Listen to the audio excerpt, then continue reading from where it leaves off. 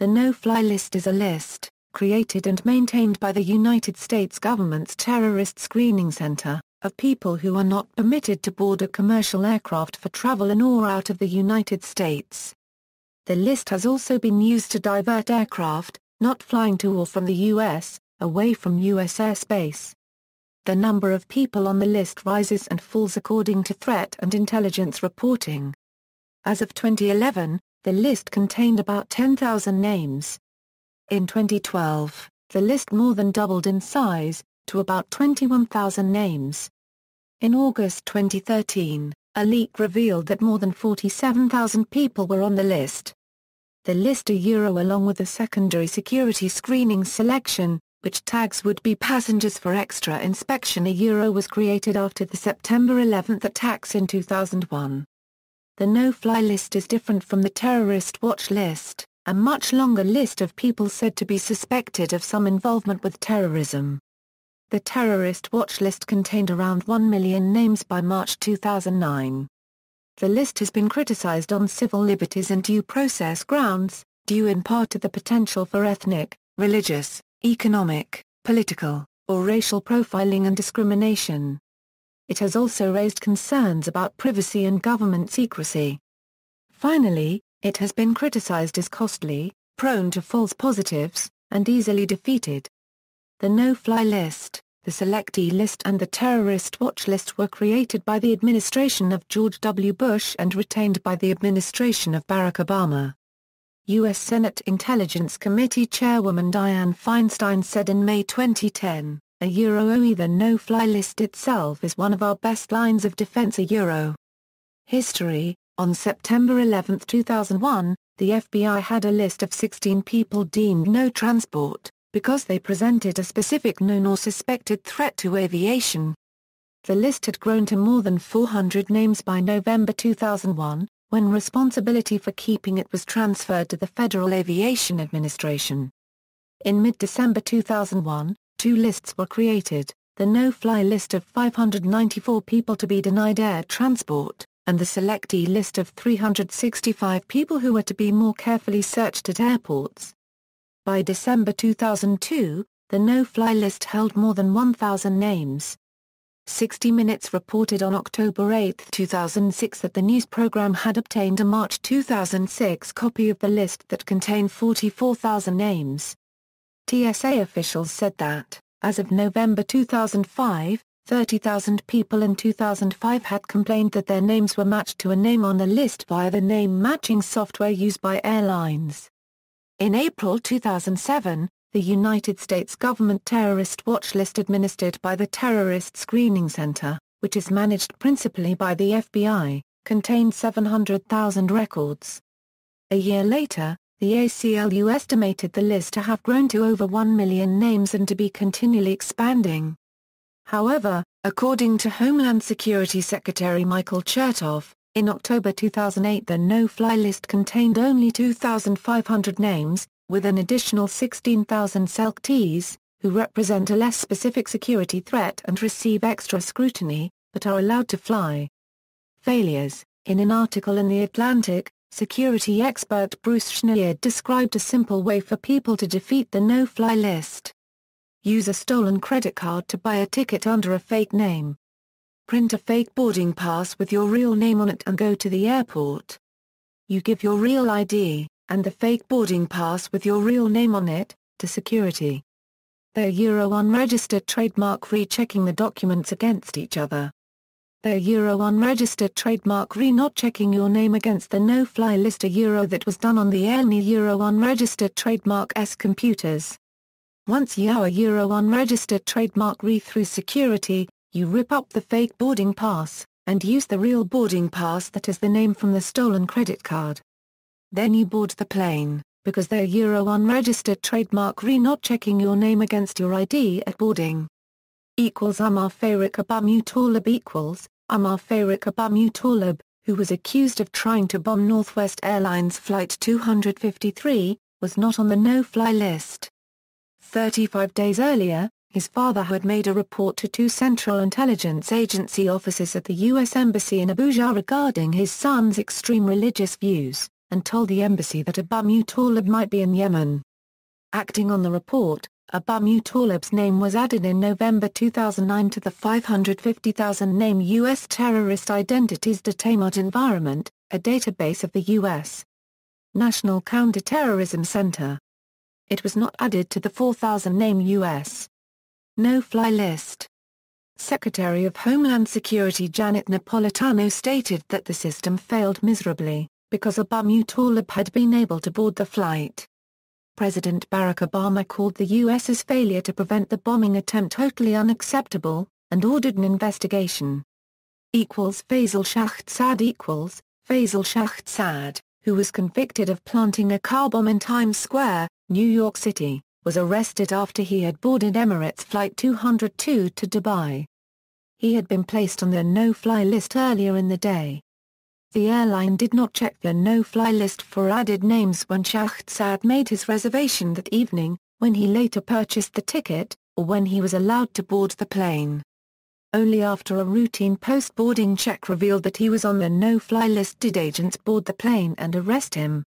Controversy. Among the complaints about the no-fly list is the use of credit reports in calculating the risk score. In response to the controversy, Transportation Security Administration officials said in 2005 that they would not use credit scores to determine passengers' risk score and that they would comply with all rights guaranteed by the First and Fourth Amendments.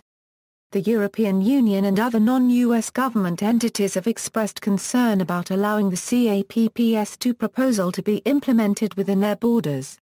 During the early testing of the no-fly list and CAPPS-2, the TSA privately asked airlines to disclose massive amounts of personal information about their passengers.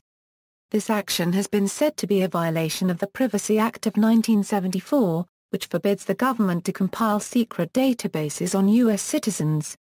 The no-fly list has been variously described as Orwellian and Kafkaesque. Individuals usually do not know they have been put on the list until they attempt to board a plane. Efforts to discover the reasons for being barred from flying meet with indeterminate responses from the authorities, which would neither confirm nor deny that a name is on the list. In the midst of this controversy, the Government Accountability Office of the U.S. Congress produced a report critical of the CAPPS-2 system. It characterized the proposal as incomplete and seriously behind schedule, and noted that the TSA had failed to address developmental, operational, and privacy issues identified by Congress. On July 14, 2004, TSA officials announced that CAPPS-2 was being pulled from consideration without proceeding to full testing. Critics have alleged that the TSA has merely chosen to start with a less controversial entry point that they are calling the Registered Traveler Program.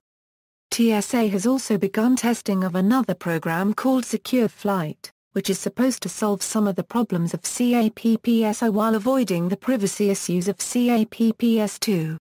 In January 2009, Marcus Holmes conservatively estimated the total cost of the program to be $536 million since 9/11, with a reasonable estimation range that approaches $1 billion, and he questioned whether the benefits of the list outweigh the costs.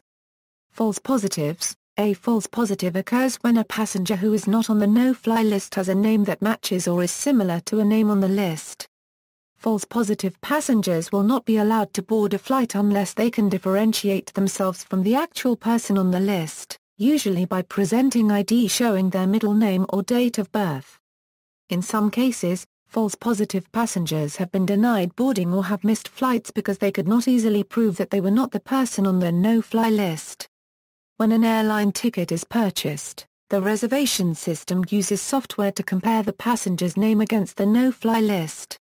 If the name matches, or is similar to a name on the no-fly list, a restriction is placed in their reservation that prevents them from being issued a boarding pass until the airline has determined whether or not they are the actual person whose name is on the no-fly list.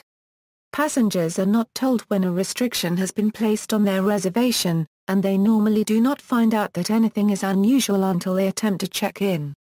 False positive passengers cannot use internet check-in or the automatic check-in kiosks in airports. Any attempt to use them will normally result in a message that the check-in cannot be completed and that the passenger needs to see a live check-in agent. In order to be issued a boarding pass, false positive passengers must present identification that sufficiently differentiates them from the person on the no-fly list. This can include, but is not limited to, date and place of birth, middle name, citizenship, passport number, etc. Depending on the airline, this clearance can be done either electronically, with the check-in agent keying the information into the system, or a manual procedure where the agent telephones a centralized security office to obtain clearance. Once a false positive passenger has been cleared for a flight, the clearance will usually, but not always, apply to the remaining flights on that reservation, including the return. However, the next time this passenger purchases an airline ticket, he will have to be cleared all over again. If a passenger's identification is insufficient to differentiate that passenger from a name on the no-fly list, the airline will refuse to issue a boarding pass and tell the passenger to contact the TSA. Policies vary from airline to airline as to whether a check-in agent will tell passengers why they must always have additional steps performed when they check in, or why they are unable to check in via internet, kiosk, or at curbside. In some cases, check-in agents will incorrectly tell passengers that they must be cleared because they are on the no-fly list, when in fact they are simply a false positive. False positive passengers who are ultimately issued boarding passes are not on the no-fly list. In the majority of instances, passengers are not told anything, and it is only through the repeated experience of needing to be cleared or being unable to use curbside, internet or automatic check-in that they come to suspect that they are false positives. In an effort to reduce the number of false positives, DHS announced on April 28, 2008 that each airline will be permitted to create a system to verify and store a passenger's date of birth, to clear up watch list misidentifications. Passengers can voluntarily provide this information to the airline, which would have to be verified by presenting acceptable ID at the ticket counter. Once this data has been stored, travelers that were previously inconvenienced on every trip would be able to check in online or at remote kiosks. It will be up to each individual airline to choose whether they wish to implement such a system. False positives and other controversial cases. False positives and abuses that have been in the news include, numerous children have generated false positives. Daniel Brown, a United States Marine returning from Iraq, was prevented from boarding a flight home in April 2006 because his name matched one on the no-fly list. David Fathi, an attorney for the ACLU of Iranian descent and a plaintiff in an ACLU lawsuit. Asif Iqbal, a management consultant and legal resident of the United States born in Pakistan, plans to sue the U.S. government because he is regularly detained when he tries to fly, because he has the same name as a former Guantanamo detainee. Iqbal's work requires a lot of travel, and, even though the Guantanamo detainee has been released, his name remains on the no-fly list, and Iqbal the software consultant experiences frequent, unpredictable delays and missed flights. He is pushing for a photo ID and birthdate matching system, in addition to the current system of checking names. Robert J. Johnson, a surgeon and a former lieutenant colonel in the U.S. Army, was told in 2006 that he was on the list, although he had had no problem in flying the month before. Johnson was running as a Democrat against U.S. Representative John McHugh, a Republican.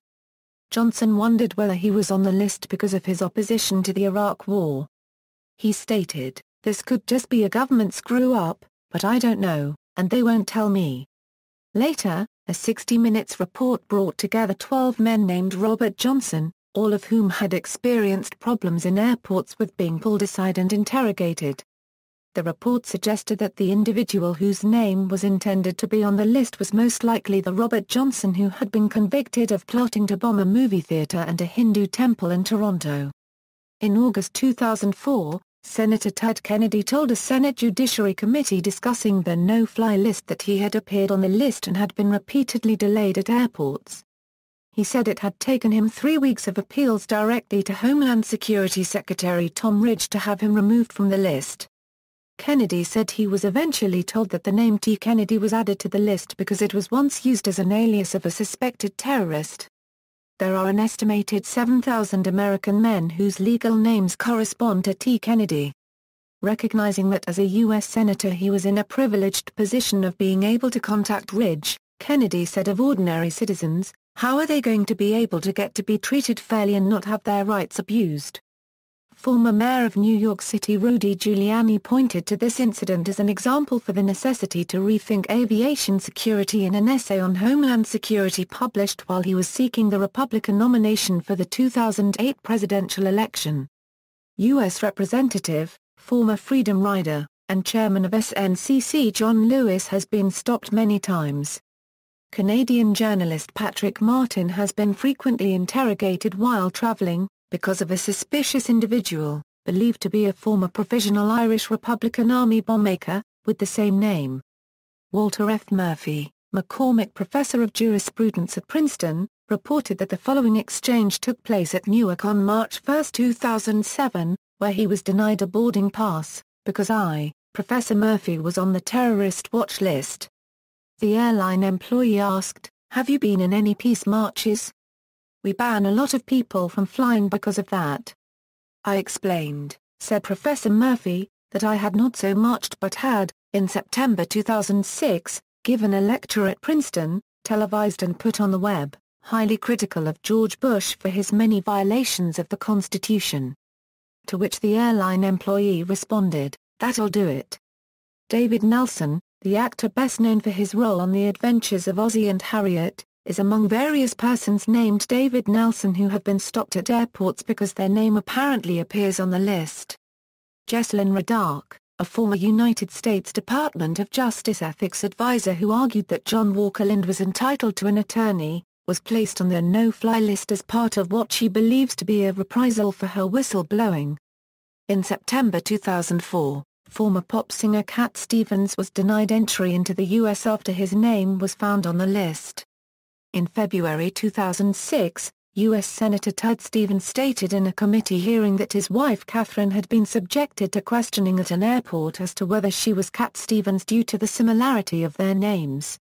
U.S. Representative Don Young, the third most senior Republican in the House, was flagged in 2004 after he was mistaken for a Donald Lee Young. Some members of the Federal Air Marshal Service have been denied boarding on flights that they were assigned to protect because their names matched those of persons on the no-fly list. Until July 2008, Nelson Mandela and other members of the African National Congress were on the list, something that U.S. Secretary of State Condoleezza Rice called rather embarrassing. On July 5, 2008, the U.S. removed Mandela and the ANC from the list. In August 2008, CNN reported that an airline captain and retired brigadier general for the United States Air Force has had numerous encounters with security officials when attempting to pilot his own plane. After frequent harassment at airport terminals, a Canadian businessman changed his name to avoid being delayed every time he took a flight.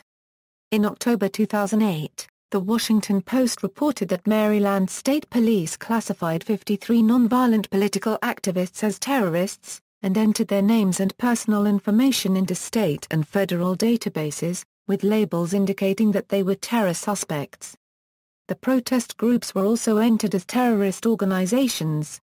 During a hearing, it was revealed that these individuals and organizations had been placed in the databases because of a surveillance operation that targeted opponents of the death penalty in the Iraq War.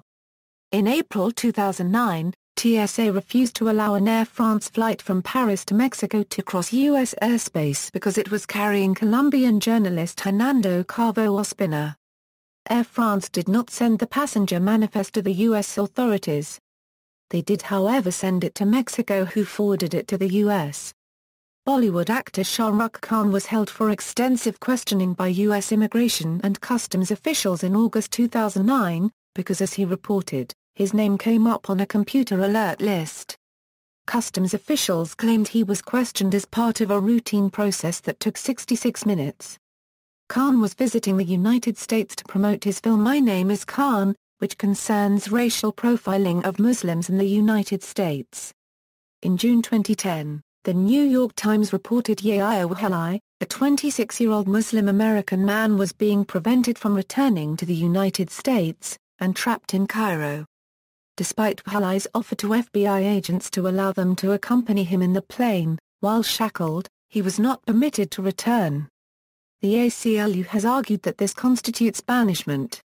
A U.S. citizen, stranded in Colombia after being placed on the no-fly list as a result of having studied in Yemen, sought to re-enter the U.S. through Mexico but was returned to Colombia by Mexican authorities. Michael Miglia, a 23-year-old Muslim convert and dual citizen of the United States and Italy, was detained in the United Kingdom after traveling there from the U.S. by train and then a cruise ship because he was not permitted to fly. He said that he believes he was placed on the no-fly list because he refused to answer questions about a 2010 Portland car bomb plot without his lawyer present. He was released 8 or 10 hours later, but authorities confiscated his electronic media items including a cell phone and media player. Abe Mashal, a 31-year-old Muslim and United States Marine veteran, found himself on the no-fly list in April 2010 while attempting to board a plane out of Midway Airport. He was questioned by the TSA, FBI and Chicago police at the airport and was told they had no clue why he was on the no-fly list. Once he arrived at home that day, 2 other FBI agents came to his home and used a do-not-fly question and answer sheet to question him. They informed him they had no idea why he was on the no-fly list. In June 2010, those same 2 FBI agents summoned Mashal to a local hotel and invited him to a private room. They told him that he was in no trouble and the reason he ended up on the no-fly list was because of possibly sending emails to an American imam they may have been monitoring. They then informed him that if he would go undercover at various local mosques, they could get him off the no-fly list immediately and he would be compensated for such actions. Mashal refused to answer any additional questions without a lawyer present and was told to leave the hotel. Mashal then contacted the ACLU and is now being represented in a class action lawsuit filed against the TSA, FBI and DHS concerning the legality of the no-fly list and how people end up on it. Mashal feels as if he was blackmailed into becoming an informant by being placed on the no-fly list. Mashal has since appeared on ABC, NBC, PBS and Al Jazeera concerning his inclusion on the no-fly list. He has also written a book about his experience titled No Spy No Fly. In November 2002, Salon reported that the no-fly program seemed to be netting mostly priests, elderly nuns, Green Party campaign operatives, left-wing journalists, right-wing activists and people affiliated with Arab or Arab American groups. Art dealer Doug Stubber, who ran Ralph Nader a unregistered trademark Green Party presidential campaign in North Carolina in 2000, was prevented from flying to Europe on business in October 2002. He was repeatedly pulled out of line, held for questioning until his flight left, then told falsely he could take a later flight or depart from a different airport. Barbara Olshansky, then Assistant Legal Director for the Center for Constitutional Rights, noted that she and several of her colleagues received special attention on numerous occasions. On at least one occasion, she was ordered to pull her trousers down in view of other passengers. In 2003, Jordanian academic and political activist Sabri Samara was denied re-entry into the U.S. on unspecified national security risk grounds. This decision was eventually overturned in federal court and Samara returned in 2014. DHS Traveler Redress Inquiry Program The DHS Traveler Redress Inquiry Program is a procedure for travelers who are delayed or denied boarding of an aircraft, consistently receive excess scrutiny at security checkpoints, or are denied entry to the U.S. because they are believed to be or are told that they are on a government watch list. The traveler must complete an online application at the Department of Homeland Security website, print and sign the application, and then submit it with copies of several identifying documents. After reviewing their records, DHS notifies the traveler that if any corrections of data about them were warranted, they will be made. Travelers who apply for redress through TRIP are assigned a record identifier called a redress control number. Airline reservation systems allow passengers who have a redress control number to enter it when making their reservation. DHS TRIP may make it easier for an airline to confirm a traveler's identity. False positive travelers, whose names match or are similar to the names of persons on the no-fly list, will continue to match that name even after using DHS TRIP, so it will not restore a traveler's ability to use internet or curbside check-in or to use an automated kiosk. It does usually help the airline identify the traveler as not being the actual person on the no-fly list, after an airline agent has reviewed their identity documents at check-in. DHSTRIP is often accused of being defunct and existing only to appease civil rights organizations without having any actual effect. ACLU lawsuits On April 6, 2004, the American Civil Liberties Union filed a nationwide class action challenge to the government's no-fly list, in which they charge that many innocent travelers who pose no security risk whatsoever are discovering that their government considers them terrorists and find that they have no way to find out why they are on the list, and no way to clear their names. The case was settled in 2006, when the federal government agreed to pay $200,000 in attorney's fees to the ACLU of Northern California, and to make public, for the first time, hundreds of records about the government's secret no-fly list used to screen airline passengers after September 11, 2001.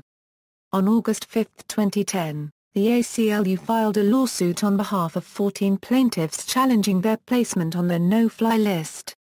And on June 24, 2014, U.S. District Judge Anna J. Brown ruled in favor of the plaintiffs, saying that air travel is as a liberty protected by the U.S. Constitution, and ordered the government to change its system for challenging inclusion. Other lawsuits. A Malaysian academic has been the first to successfully bring a suit involving the no-fly list to trial. On August 18, 2008, the Ninth Circuit Court of Appeals in San Francisco issued a ruling on behalf of Raina Ibrahim, overturning a lower court decision and allowing her case against inclusion in the no-fly list to proceed through the court system. A public trial began on December 2, 2013 in San Francisco in the courtroom of U.S. District Judge William Alsop. The judge frequently cleared the courtroom following the requests of government lawyers after the government revealed that Ibrahim had ended up on the list because of human error by the FBI. Alsop ruled on January 14, 2014 that Ibrahim did have the right to sue and ordered the government to tell Ibrahim whether she is still on the list. Gilad Muhammad, a U.S. citizen from Virginia, was placed on the no-fly list as a teenager in 2011 while he was visiting family in Kuwait. Because he was on the no-fly list, he was unable to return to the U.S. before his visa expired. He was taken into custody in Kuwait for overstaying his visa, where he alleges that he was repeatedly beaten and tortured by his interrogators, one of whom spoke a perfect American English. Kuwaiti authorities tried to deport him to the U.S., but the airline denied him boarding, presumably because he was on the U.S. no-fly list, and he was returned to prison. While he was imprisoned in Kuwait, a lawsuit was filed on his behalf in the Eastern District of Virginia by the Council on American-Islamic Relations. After the lawsuit was filed, he was allowed to return to the U.S. The U.S. government then moved to dismiss the lawsuit as moot. On May 28, 2013, the Fourth Circuit Court of Appeals rejected the government's motion to dismiss Mr. Muhammad's lawsuit. On January 22, 2014, Judge Anthony J. Dringer denied most of another government motion to dismiss the lawsuit, allowing the case to proceed toward trial. No-fly lists in other countries. The Government of Canada has created its own no-fly list as part of a program called Passenger Protect. The Canadian list incorporates data from domestic and foreign intelligence sources, including the U.S. no-fly list. It contains between 500 and 2,000 names. See also, Computer-Assisted Passenger Prescreening System, FBI Index, Hollywood Blacklist, Interpol Terrorism Watch List, Office of Foreign Assets Control. References. External links, Terrorist Screening Center http, www.fbi.gov/NSBTSC, Terrorist Watch List Checks and Air Passenger Prescreening, Congressional Research Service, December 30, 2009. 2. Homeland Insecurity, Why No-Fly Just Doesn't Fly by Randall Amster, Truth Out, February 3, 2010. Meet Mikey, 8, U.S. Has him on watchlist. New York Times, January 14, 2010. Unlikely terrorists on no-fly list. 60 Minutes, October 8, 2006. ACLU challenges government no-fly list, Reginald T. Shuford. Michelle D. Green. John F. Shaw. David C. Fathy. Sarosh Syed. Muhammad Ibrahim. David Nelson.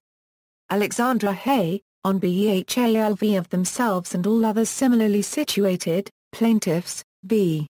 Transportation Security Administration. American Civil Liberties Union. 1,600 are suggested daily for FBI's list by Walter Pincus, Washington Post, November 1, 2009, plaintiff in ACLU suit challenging government no-fly list describes struggle, video report by Democracy Now! Mrs. Shipley's Ghost: The Right to Travel and Terrorist Watch Lists by Jeffrey Kahn, University of Michigan Press, 2013.